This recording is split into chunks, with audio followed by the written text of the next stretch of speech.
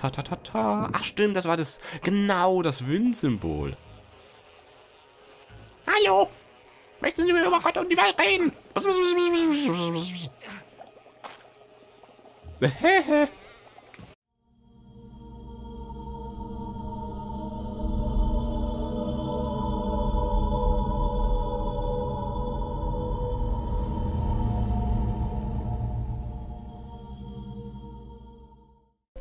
Und herzlich willkommen zurück, meine lieben Zuschauerinnen und Zuschauer, bei der nächsten Ausgabe von Resident Evil HD Remaster hier dran. Und ich komme gut voran im Spiel. Die liebe Rebecca, die hilft uns gerade bei dem Schildrätsel, beziehungsweise sie muss erstmal das Lied der Mondsonate lernen, damit ich dann den Schild kriege, um das Schildrätsel zu lösen mit diesem...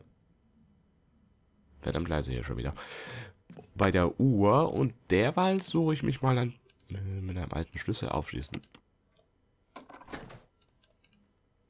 Ich kann ja doch den alten Schlüssel verwenden. Ich habe die ganze Zeit gedacht, ich bräuchte einen Dietrich. Nein, ich war doch richtig mit dem alten Schlüssel. Ja, wunderbar, denn hier ist das alte Gewehr. Dann kann ich mir das holen. Was ist das denn? Nur alte Möwe. Das will ich auch nicht. Eine Blendengranate.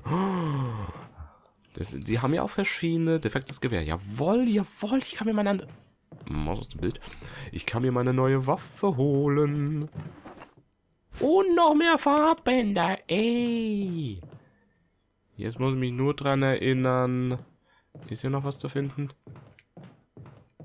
Also hier war noch Kerosin. Das ist gut. Es ist noch Kerosin. Da. Das ist hier schön zu wissen. Jetzt muss ich mich dran erinnern. Wo war das Zimmer gewesen? Das war dieses kleine Viereckige. Lasst mich gerade auf der Karte gucken. Das ist... da rechts drüben, genau da. Rechts drüben sieht man ja dieses orangene Pferd, dort ist es drin.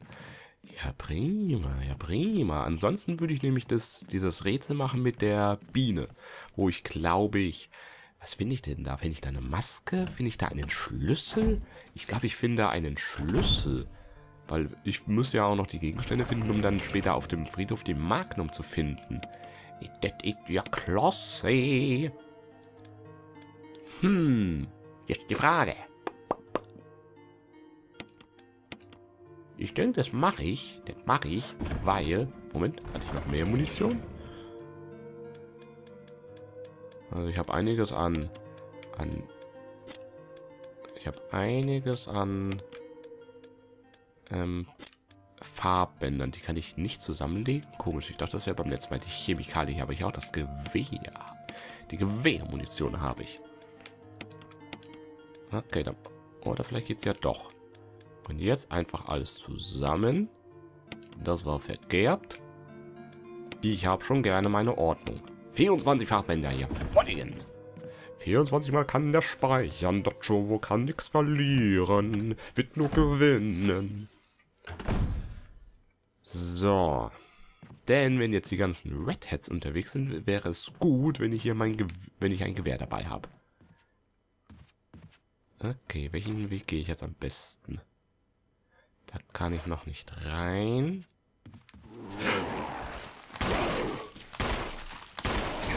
Autsch. Ich rede von Red Hats und da ist schon der Red Hat. Ey! Nix da. Brieföffner. Zeig mir deine Geheimnisse. Jesus Criminy, was sagt man? Ich halt was aus. Und du blutest. Okay, du bist jetzt also endgültig tot. Und die werden auch nicht nochmal aufstehen. Ich spiele auf der sehr einfachen Schwierigkeit. Also daher sind sie wohl auch kein so großes Problem. Auf anderen Schwierigkeiten würden die wahrscheinlich noch mehr Schaden zufügen. Steht er auch wieder auf? Anscheinend noch nicht. Ich habe keinen der Hausschlüssel mehr im Moment. Das kann ich nur von der anderen Seite öffnen. Dann gehe ich mal hier durch. Also ich weiß jetzt nicht, wie viel Zeit die Rebecca jetzt braucht, um das Lied zu üben, aber ich lasse ja mal nicht einfach. Ich habe ja genug andere Sachen zu tun. Stehst du wieder auf? Auch noch nicht. Seid alles Langschläfer, so wie es aussieht. Draußen ist irgendwas los. Wird da was transportiert? So, dann gehe ich erstmal hier runter, immer wieder munter. Ich jetzt. Wenn ich hier lang gehe, dann gehe ich den falschen Weg. Wenn ich aber hier lang gehe, dann bin ich auch verkehrt, weil ich muss auf der... Mann, ist das draußen laut. Oder bin ich hier richtig? War das... Ich glaube, das war der Abschnitt mit... Wo das mit der Biene ist. Dann mache ich das vielleicht als erstes oder hole ich mir meine Waffe. Das wäre hier, glaube ich. Ach, wisst ihr, was ich mache? Ich hole mir erstmal meine Waffe, weil ich habe jetzt nämlich die Munition dafür einen Platz verwendet, aber ich habe eine kaputte Waffe. Ich will eine funktionierende Waffe. Hä? Vielleicht ist es eine von Ikea. Da ist ja die Umtauschnorm ziemlich gut. Okay, wo muss ich lang? Hier unten. Jetzt bleibt aber noch in einem Rückwärtsgang. Ihr hört es nicht. Ich tue nur gerade kommentieren, was ich da draußen höre, weil ich höre es klar und deutlich. Ja. Und der Red, der ist nicht mehr. Vielleicht hätte ich ihn doch leben lassen sollen, weil von allen Redheads war das der einzige, der mir nie hätte mehr schaden können. Weil der eingesperrt hat. Das sind doch die Hunde unterwegs, oder? Kommen die jetzt? Nein? Da waren doch... Da war noch einmal hier die Scher... Hat doch jemand was an die Fensterscheibe geworfen. Und ich kann mich dran erinnern, dass da, glaube ich, Hunde durchkommen. Hallo? Gut, das ist der Raum. Sehr gut, sehr gut. Da hinten sind ja die ganzen Kräuter, die ich nehmen kann. Da sind jetzt auch keine mehr. Sind die Zombies alle tot? Also ich habe nur 2 verbrannt, aber anscheinend sind alle verdünnisiert. Haben sich in Luft aufgelöst. Mein Geliebter wurde verbrannt. Ich will nicht mehr auf dieser Welt sein. Nö, nö. Gut, schön am Rand laufen, nicht auf die Mitte. Das glaube ich wird schon die richtige Tür. Und dann müsste ich da sogar alles gefunden haben. Und dann habe ich wieder alles hier. Alles schön einfarbig, so wie es sein soll. Jawohl. So. Das Gewehr mitnehmen. Och, was ist dies? Die Tür geht zu. Ja, dann lassen wir halt das defekte Gewehr da. So, mein Freund. Hehehe. Hier habe ich ein schönes Jagdgewehr. Und hier ist... falsche Taste. Nichts mehr zu finden. Okay. Ich habe keine Dolche mehr. Okay. Blendgranaten, also so wie der Name das schon sagt, das wird wahrscheinlich die Gegner nur für eine kurze Zeit stunnen, sie verwirren. Okay, vorsichtig, nicht auf die Miete treten, weil ich weiß nicht, ob mich irgendjemand retten würde. Oder das wäre sogar die Falle. Wenn ich jetzt einfach nur rausgehe, ohne den Schalter betätigt zu haben, dann würde die Falle zuschnappen. Das könnte auch sein. Ahahaha. Ich sehe es an deinen Fingernägeln. Du wirst aufstehen. Du bist schon ein Redhead. Na komm. Ich wusste es. Bam. Hehehehe. Und du blutest, du Sau. Wenn ich jetzt hier durchgehe, komme ich dann zu dem zur Inventarbox. Und der andere Raum, wo ich eher hin möchte, ist auf der anderen Seite. Daher spare ich mir das lieber, weil ich weiß ja, eine Tür, irgendwann geht die nicht mehr. Irgendwann hat die keine Lust mehr. Ah ja, jetzt komme ich hier wieder durch. So, wenn jetzt Redheads und... Das Gute ist, jetzt habe ich das Gewehr, das heißt, wenn ich jetzt in einen Raum kann, den ich ja betreten kann mit dem... War das mit dem Schildschlüssel, den ich jetzt dann kriegen werde, wenn ich das mit der Rebecca erledigt habe, dann habe ich schon mal die passende Waffe und ich habe sehr viel Munition. Sehr viel Munition. Ich meine, ich habe auch sehr viel Schuss, also normale Pistolenmunition, also das ist ja unglaublich, was da alles geschenkt wird. Im wahren Leben habe ich noch nie eine Waffe abgefeuert, also keine richtige Schusswaffe, natürlich nur so Spieldurchsachen. Und ich habe da immer gehört, die haben richtig viel Wucht dahinter, also auch eine normale Pistole, also puh.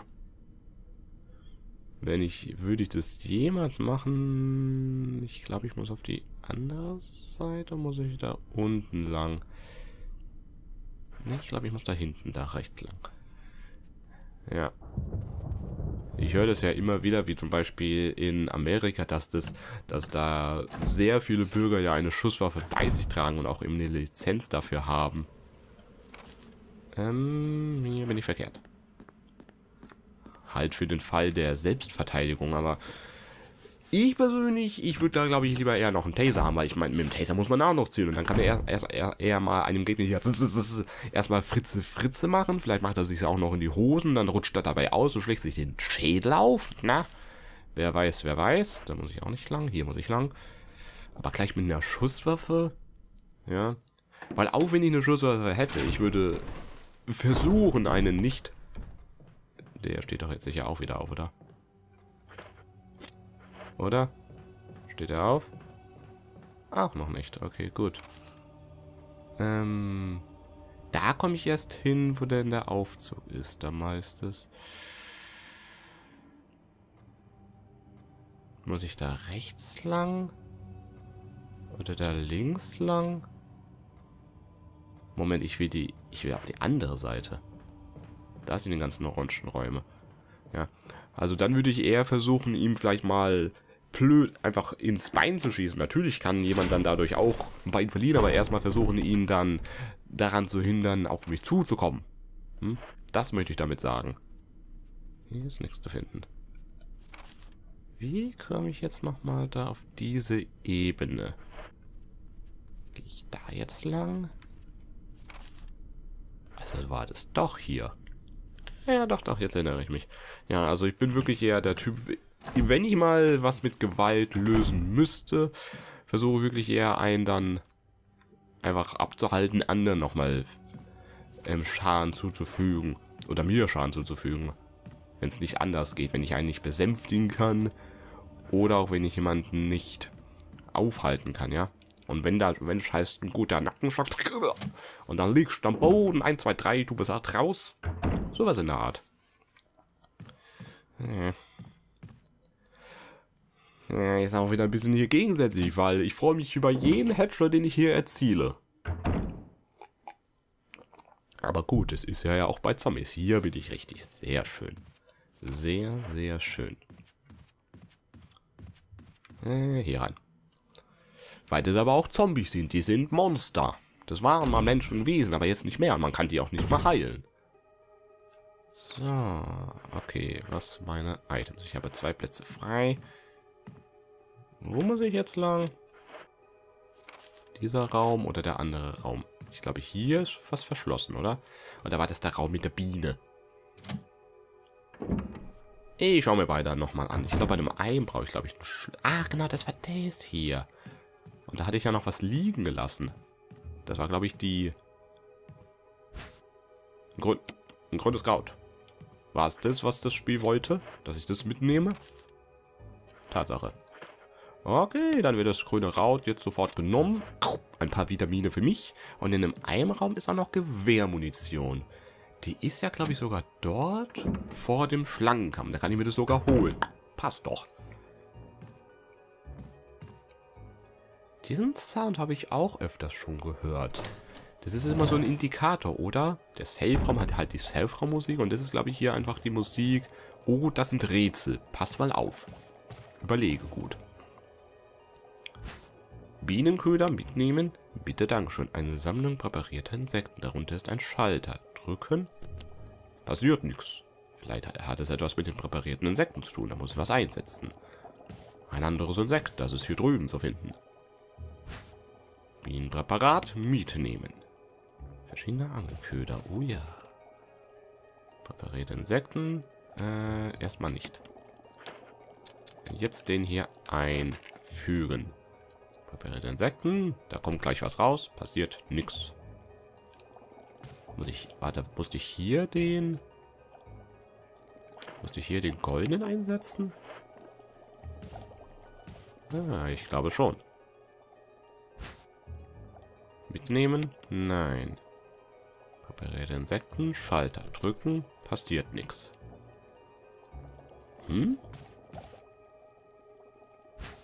Komisch. Ich dachte, das war beim letzten Mal die Lösung gewesen. Dann schaue ich mich gerade nochmal um. Eine unverschlossene Aktentasche. Sie ist voller biologischer Berichte. Ach, da drüben ist auch noch was. Ah, ich muss den Haken dran setzen. Diverse Angelhaken.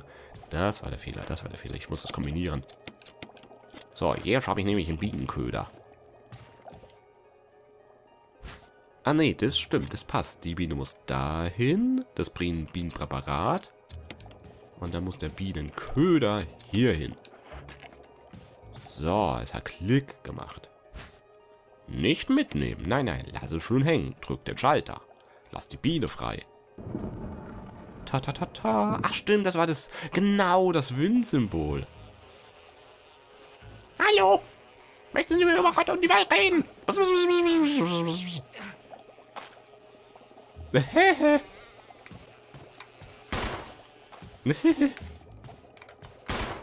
Du bist ja knallhart, lieber Quiz. Also die Jill, die hat sich hier gewehrt und der nimmt einfach nur... Na, hast du mich gestochen? Ich stech dich zurück mit meiner Waffe. Und das Wienwappen ist mitgenommen. Da musste ich doch, glaube ich, hier was aktivieren. Oder? Keine besonderen Merkmale. Nein, aber das ist das, was ich für das Grab brauche, oder? Ist ja jetzt noch was zu finden? Ja, hier ist noch was zu finden. Diverse Angelhaken. Testament des Forschers. Da ist ein Brief. 3. Juni 1998. Meine liebe Alma, bitte verzeih, dass ich dich nicht anrufen konnte. Ein Mann mit einer Sonnenbrille verbot uns jegliche Telefongespräche. Es tut mir leid, Alma. Wie viele Typen kennen wir denn mit Sonnenbrille? Die sogar in finsterster Nacht trägt eine Sonnenbrille.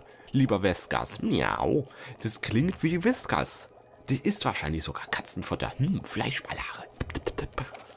Ich weiß nicht, wo ich anfangen soll oder wie ich in einfachen Worten erklären kann, was seit unserem letzten Gespräch geschehen ist. Ich hoffe, es geht dir gut und du vergibst mir meine Abschweifung. Denn dieser Brief fällt mir nicht leicht. Ich weiß, den anderen habe ich nicht geschrieben, aber da ging es einfach nur darum, dass ein Wachmann mit seinen Freunden Karten gespielt hat und er hat beschrieben, wie er mehr und mehr durch die Infektion sich verwandelt hat. Das wusste ich noch. Selbst während ich schreibe, spüre ich, wie grundlegende Konzepte mir unerreichbar werden und Verzweiflung und Verwirrung versinken. Doch ich muss dir sagen, was ich auf dem Herzen habe, ehe ich ruhen kann. Alma, bitte glaube mir, dass ich dir nur die Wahrheit sage. Die ganze Geschichte bräuchte Stunden und die Zeit ist knapp. Daher nimm diese Tatsache hin. Letzten Monate gab es einen Unfall im Labor und der Virus, den wir erforschten, wurde freigesetzt. Alle meine Kollegen, die infiziert wurden, sind tot oder dem Tode nahe. Und die Art der Krankheit bedeutet, dass die noch Lebenden den Verstand verloren haben. Dieser Virus raubt seinen Opfern ihrer Menschlichkeit und zwingt sie, Leben zu suchen und zu zerstören. Selbst während ich dies schreibe, höre ich sie vor meiner Tür wie geistlose, hungrige Tiere. Kann es sein, dass ich das gar nicht gelesen habe? Oder dass es ein ganz anderer Brief ist? Soll ich vielleicht nochmal in den anderen Raum zurückgehen und gucken, was da drin stand? Alma, ich habe versucht zu überleben, um dich wiederzusehen. Aber ich habe das Unausweichliche nur hinauszögern können. Ich bin infiziert und es gibt keine Heilung für das, was nun folgt. Der einzige Ausweg besteht darin, mein Leben zu beenden, ehe ich das verliere, was mich noch von diesen Bestien unterscheidet. Meine Liebe für dich. In einer Stunde beginnt mein ewiger Schlaf in Frieden. Bitte verzeih mir. Es tut mir so leid. Martin Quackhorn. Armer Martin. Nichts mehr zu finden. Nur noch hier das Testament eines liebenden Mannes. Ich sollte am besten nicht annehmen, dass jede Texte gleich sind. Weil...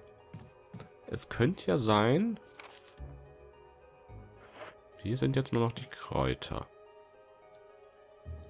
Weil es könnte ja sein, dass da Texte sind, die was ganz anderes beinhalten. Gut. Ich habe jetzt das Wenn-Symbol. Das brauche ich, glaube ich, um auf dem Friedhof die Magnum freizuschalten. Wenn ich mich nicht täusche. Da hinten ist jetzt auch nichts mehr. Gut.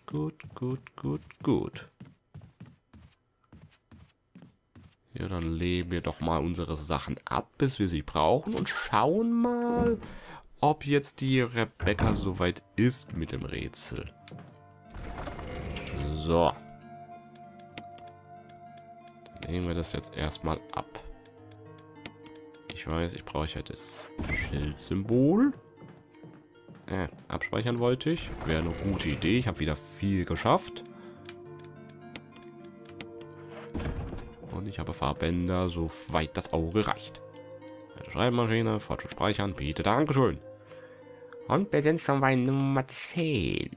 Ich will speichern. Tim macht Stepptanz auf der Tastatur. Auf der Schreibmaschine. Das ist nur beim Computer. Wobei, ist das im Grunde auch eine Schreibmaschine? Ich meine, die Tastatur ist ein Teil einer Maschine, mit der man schreibt. Ich habe keine Haltegegenstände.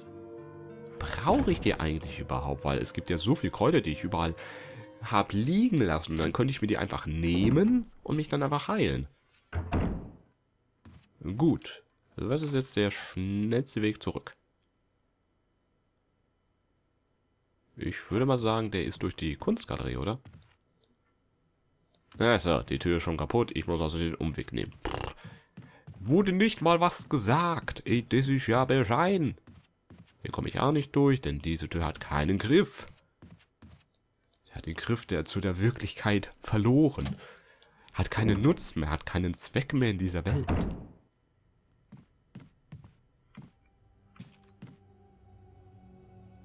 Da lag doch einer, oder?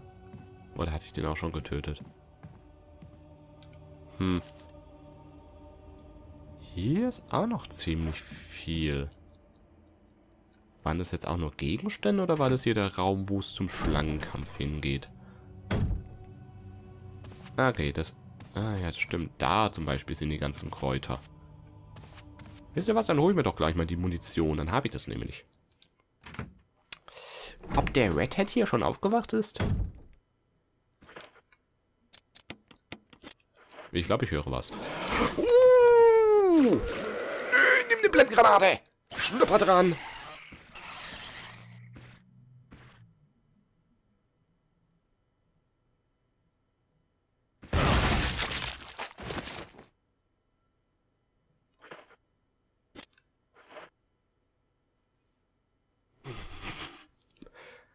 Ein selten schöner Moment, wenn der Spieler und der Gegner selber verdutzt reinschauen, weil sie nicht wissen, was gerade passiert ist.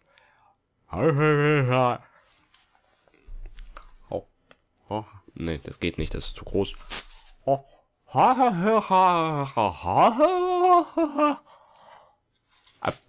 er mir gerade eine Granate in den Mund gesteckt? Die ist jetzt explodiert, weil ich draufgeschossen habe. Also im Prinzip ist, wenn man die Granate benutzt, ist es ein Instant Death. Weil man nur noch draufschießen muss. Aber man darf nicht zu nah dran stehen. Aber war schon ein bisschen niedlich, oder? Ich meine, der stand einfach da, ganz verdutzt, und wir haben uns beide in die Augen gesehen. Vielleicht war es auch kurze Gefühle gewesen. Stehst du nochmal auf, oder bist du schon tot? Okay, du blutest. Du blutest, du Sau. Gut, ich wollte mir hier die Munition holen. Dankeschön. 24 Schüsse sind nun mein. Und ich habe hier auch alles gefunden. Sehr schön. Sehr, sehr schön. Also hier sind jetzt dann auch noch die Kräuter zu finden. Oder war hier noch was? Da war ja die Tür zu der Schlange, die ist verschlossen, und das Schildsymbol. Die einzige Tür mit dem Schildschlüssel, warum auch immer. Weil ich weiß noch aus der Erinnerung, dass dieses eine Rätsel für mich dann immer so... Für mich dann so anstrengend war, weil es hat am längsten gebraucht und dann nur für die eine Tür. Aber danach hat man ja halt einen großen Schritt gemacht, weil es ja dann Richtung nächsten Abschnitt des Spiels ging. So, dann tue ich mal meine Waffe wieder wechseln. Ach.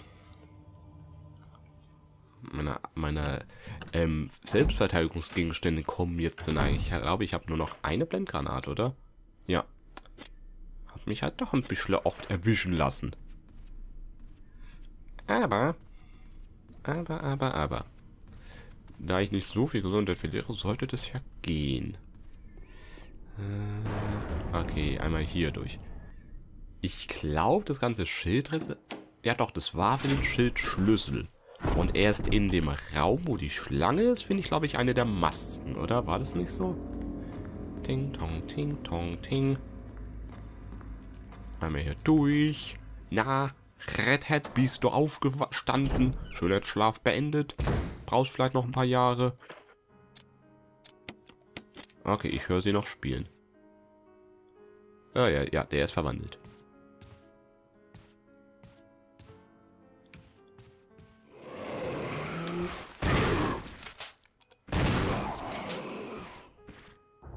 Okay. Und du bleibst auch liegen? Du blutest, das ist gut. Feine Sache. War das der Raum? Ich kann ja gerade mal schauen. Ja, das war der Raum. Und der andere Raum, das ist da, wo auch die Tigerbüste ist und wo ich noch... Und das mit den Chemikalien, das kann ich da auch noch machen. Chris, I think I got it.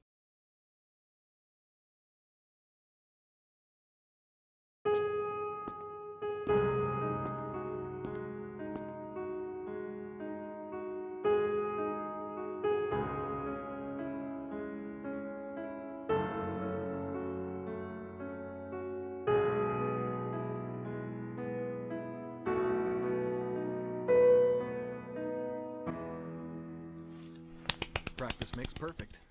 Bravo, bravissimo. This. Die Türen öffnen sich auch.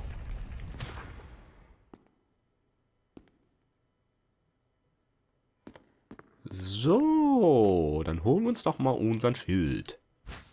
Das Goldsymbol mitnehmen. Die Türe schließt sich. Ja, sie hat schön gespielt, aber du willst mir meinen Schatz wegnehmen. Nix da, nix da. Hier, ich habe ein Ersatzteil. Okay, du darfst gehen. Ist zwar nicht so schön glänzend, aber es passt. Was ist hier nochmal? Trevors Tagebuch. Mir ist auch wieder eingefallen, die heißt Lisa Trevor. 24. November 1967. 11 Tage sind vergangen, seit ich auf diesem Anwesen eintraf. Wie bin ich hier gelandet? Zu Fuß, mit der Kutsche? Ein Mann im Laborkittel brachte mir ein kärgliches Mahl und sagte, ich bedauere, dass ich Ihnen das zumuten muss, aber es ist aus Sicherheitsgründen nötig. Das spielte ja zu...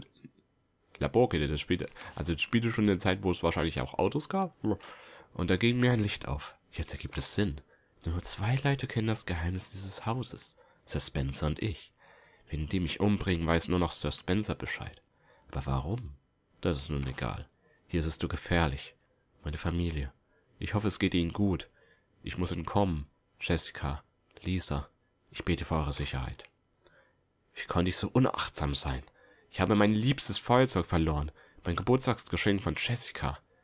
Das macht es viel schwerer, von diesem finsteren Ort zu entkommen. Das ist nicht so wie das Feuerzeug, was wir haben, oder? 13. November. Der Tag, an dem mein Schicksal besiegelt wurde. Nur 3 Tage zuvor wurde meine Tante ins Krankenhaus eingeliefert. Jessica und Lisa wollten sie besuchen gehen. Ich wünschte, ich wäre bei ihnen dort. Aber nein, ich entsinne mich. Kurz vor meiner Ohnmacht sagten die Männer in Laborkitteln etwas wie, wahrscheinlich sind seine Frau und Tochter schon... Ich bete für ihre Sicherheit. Ja, doch, es spielt 1967, also zu der Zeit gab es da schon Autos? Ich weiß es nicht. Ja doch, wahrscheinlich schon die früheren Arten Autos. Ich übertreibe da immer, wenn ich mir denke, oh, 1970 oder 1967, das waren ja dann die 60er Jahre, da gab es das ja schon, da gab es ja dann auch schon Fernsehen und so alles. Daher das mit den Laborkitteln und so weiter, es ist halt ein sehr altübliches Herrenhaus, ja. Irgendwie konnte ich aus dem Raum entkommen, aber aus diesem Haus kommt man nicht so leicht. Ich muss die ganzen Fallen umgehen. Tigeraugen, Goldsymbole, das darf ich nicht vergessen. Und ich darf es auch nicht vergessen. All die Sachen, die ich brauche. Dankeschön für die Hilfe, Rebecca. Ein kostspieliger Flügel. Na? Were you all right in there? Yeah. Ach, danke schön, dass du dich um mir Sorgen machst. Ich denke, ich habe hier alles, oder? Feine Sache. Es geht zügig voran, meine Damen und Herren. Und es freut mich, wie viel mir noch in Erinnerung geblieben ist.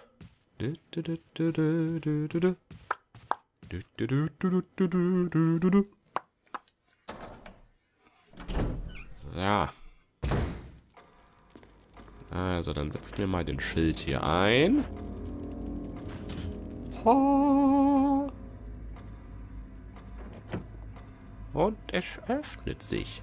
Wie war das jetzt nochmal gewesen? Dieses Bild gibt ja den Hinweis. Das große durch den Kopf, also den Helm, und das kurze durch die Rüstung. Das kurze Schwert steckt in der Brust des einen Ritters, das lange Schwert hat den Kopf des anderen durchbohrt. So, wenn die beiden einander stochen haben, liegt der Weg in ihr Schicksal frei. Anscheinend können sie die Räder im Uhrwerk drehen. Ausprobieren? Jo. Das große. Nee, das... Nee, das passt nicht. Vielleicht hat das mit dem Helm, des Schild, dem Schwert und der Rüstung zu tun. Ja, mehr Hinweise brauche ich auch nicht. Das große passt ja. Das kleine muss in die... Moment, eigentlich passt es doch schon.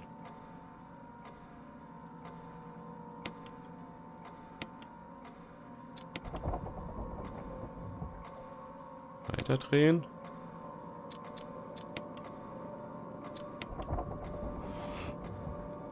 Hä? Eigentlich war das doch schon richtig. Das große durch den Kopf, das kleine durch die Rüstung, oder?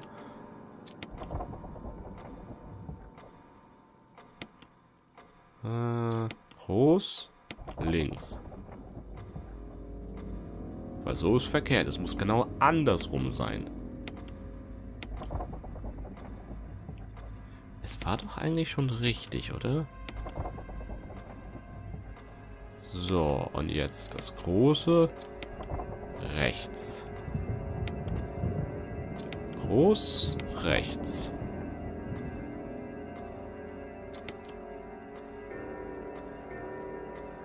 Das ist wirklich sehr, sehr komisch. Das war doch bereits richtig gewesen, aber anscheinend...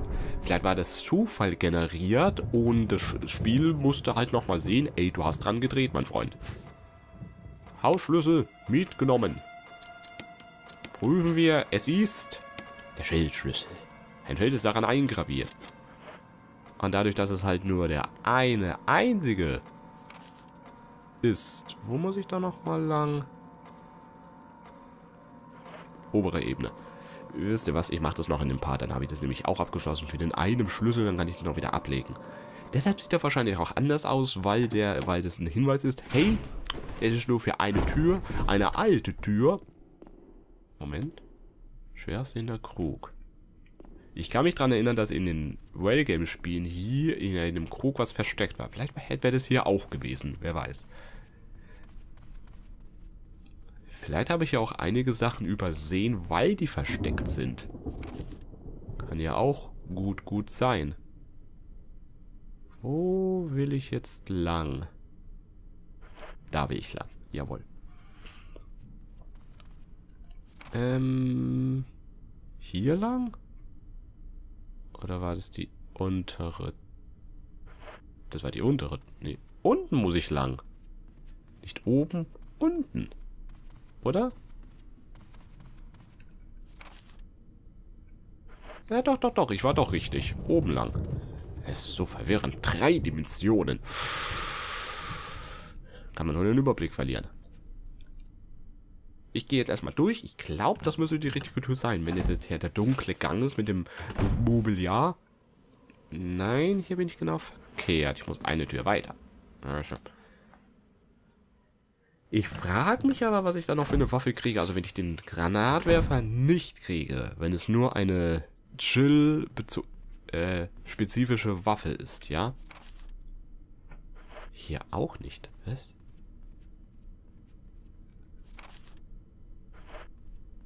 Diese Tür? War ich komplett falsch gelaufen. Ja. Wenn das eine spezifische Waffe ist. Was ist dann eine Chris-spezifische Waffe? Jawohl, hier bin ich richtig. Und jetzt hier lang. Sehr schön. Und ich kann mir sogar ein paar Kräuter mitnehmen, falls ich vielleicht doch verletzt werden würde. Ich hoffe, ich werde nicht vergiftet. Von der Schlange. Okay, nehmen wir ein paar Kräuterchen mit. Von der Fall der Fälle. Den Schlüssel verliere ich jetzt auch wieder. Kann ich gleich wieder zur Seite legen. Hoch, einmal verwendet. Ab ins Altmetall damit. So, dann starten wir schon mal die Die aus. Nachladen. Schildschüsse verwendet. Sie brauchen ihn nicht mehr. Squeak. Hello, Basilisk. Ich habe ein Geschenk für dich. Alles Gute zum Geburtstag. Aber ich bin nicht der Leckerbissen. Nein. Haust ab. Autsch. Bitte sag nicht, ich bin vergiftet. Ist es dein verdammter Ernst?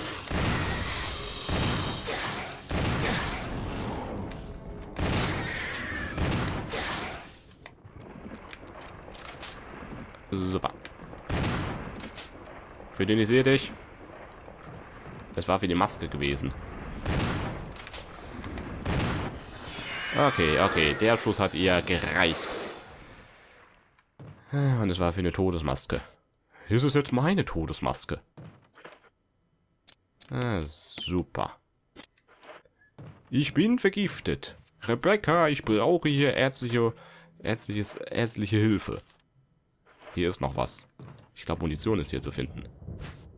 Gewehrmunition. Ey, prima. Noch was? Nein, das war's. Okay, jetzt so schnell wie möglich zum Krankenzimmer, wo da Richard ist. Hoffentlich ist dann auch wieder die Rebecca da und dann kann sie mich wirklich hier gleich verheilen. Poison. Chris! I need serum. Serum. I remember seeing it. I'll be right back. Just hang in there. Spielen wir das die Rebecca? War das unausweichlich, dass ich vergiftet werde, oder was?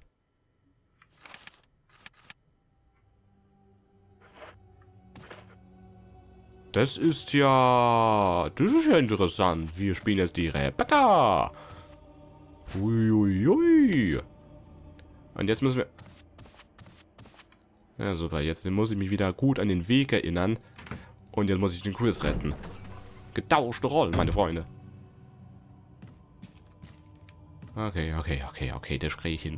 Was für eine Aussicht. Lass dich aber nicht ablenken, Chobo. Ja, Augen aufs Ziel. Ich muss jetzt einmal außenrum. Einmal außenrum. Jawohl. Und hier durch die Doppeltüren. Doppeltüren. Hoffentlich ist der Zombie jetzt nicht zum Red Hat geworden. In solchen Situationen, da schwitze ich immer. Bam! Bleib liegen. Gezielter Schuss, meine Freunde. Hier bin ich richtig. Genau zwischen die Augen. Für meinen Augenstern. Da will ich doch hier mein Leben doch nicht verlieren. Weiter.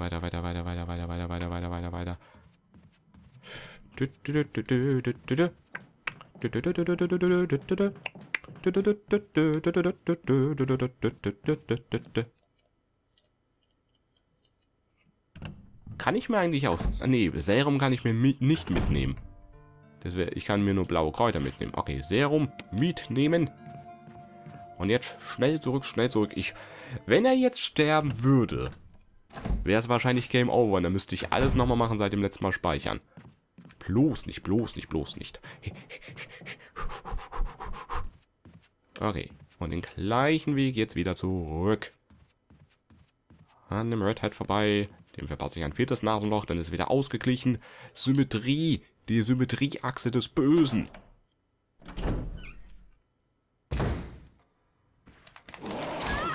Autsch. Lauf, Rebecca, lauf!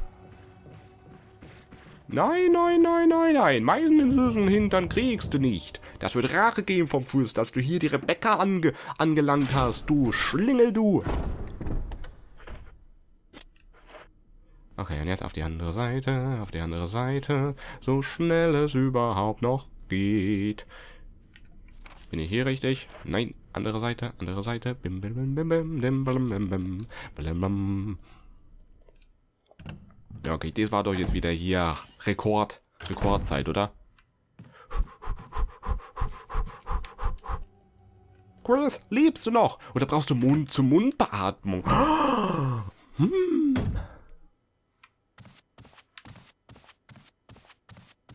Chris!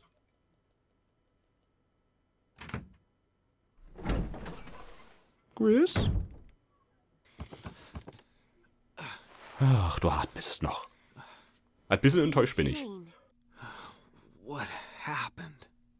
You were bitten by a poisonous snake and fell unconscious.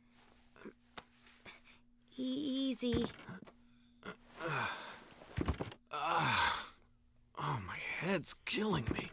You should be fine, because I gave you a shot of serum. But again, don't do anything... That you wouldn't do?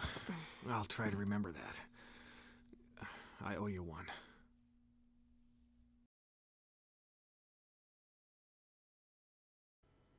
Passender Moment? Hm? Oh, thank God I made it in time. Ah, ich weiß, ihr seid professionell, daher, da wird nichts gemacht. Ja, ja. Schade. Gut, meine Rebecca, vielen lieben Dank, dass ich auch mal in deiner Haut stecken durfte. Also, du fühlst dich ja schon smaxy an. Smart and sexy, ja. Waren da nicht noch Kräuter gewesen?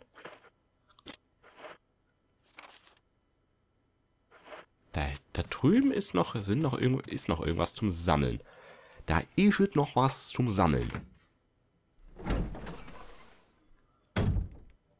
Was war das? Ist hier noch was? Ach, doch eine Blende. Ah, das ist doch was. Ich dachte, das wäre sowas wie eine kleine Kerze oder so, die jemand in der Ecke hat liegen lassen. Und somit, meine Damen und Herren, haben wir hier alles abgeschlossen. Es fehlt nur noch eine Todesmaske.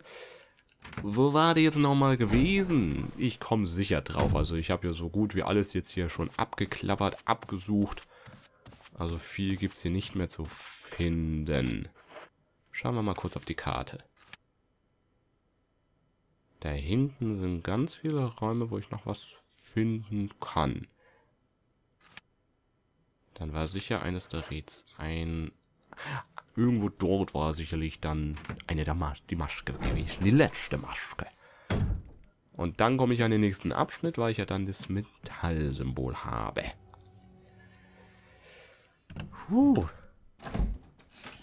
Aber das ist jetzt wirklich nur wieder eine Frage, die ich mich stelle. Hätte ich den Kampf... Das war wahrscheinlich ein extra Abschnitt gewesen. Hätte ich mich jetzt nicht von der Schlange hätte beißen lassen, dann hätte die Rebecca nicht zur Hilfe eilen müssen. Vielleicht hat das aber auch wieder Auswirkungen dadurch, dass sie mir geholfen hat. Komm her. Dort ist die Rebecca angelangt. Das hast du dir verdient, mein Freund. Und nun blute. Jawohl, so ist gut. Da verstehe ich keinen Spaß. Überhaupt keinen Spaß. Wenn man hier meine Freunde anlangt. Und besonders die, auf die ich ein Auge geworfen habe. Da kann ich stinkig werden. Denn wenn es etwas gibt, was gefährlicher ist als ein guter Freund, dann ist es jemand mit dem Liebesinteresse. Alles klar, Joe. Wir haben verstanden. Du hast nötig. Ist in Ordnung. Jeder braucht ein bisschen Liebe. Oder einen guten Freund. Was er noch nicht ist, kann ja noch werden, gell? So, oder hatte ich die andere Maske schon gesammelt? Nein. 2 Masken habe ich. Eine habe ich schon hingetan. Eine verbleibt noch. Wollen wir mal speichern für den Chobo. Viel wieder geleistet. So. Und du, Richard, du schläfst noch weiterhin. Das kann ich verstehen. Nach der ganzen Sache könnte ich jetzt auch wieder Stunden schlafen. Ding, ding, ding, ding, ding, ding, ding, ding, ding. Gut, meine Damen und Herren, das war ja eine extra lange Ausgabe heute gewesen. Da haben wir aber auch viel wieder geleistet. Es geht gut voran. Neue Sequenzen gesehen, neue Interaktion. Ich verliebe mich in die Rebecca. Das habe ich, glaube ich, auch schon bei den Rail Games hat man das auch schon gesehen. Bei den Biohazard Spielen. Ich finde einfach Auch der Charakter von ihr ist einfach toll. Sie ist so fürsorglich. Sie kümmert sich um ihre Teamkameraden. Also, ich schwöre zu Gott, ich werde verhindern, dass ihr irgendwas passiert. Und wenn ich einen Abschnitt immer wieder spielen muss, ich werde sie nicht sterben lassen. Und ja, wenn Ihnen meine Damen und Herren diese Ausgabe von Resident Evil HD Remaster gefallen hat, lassen Sie es mich bitte wissen. Wir sehen uns hoffentlich wieder bei der Fortsetzung. Bis dahin, ihr 93 Juro. I love to entertain you. Tschüss and goodbye.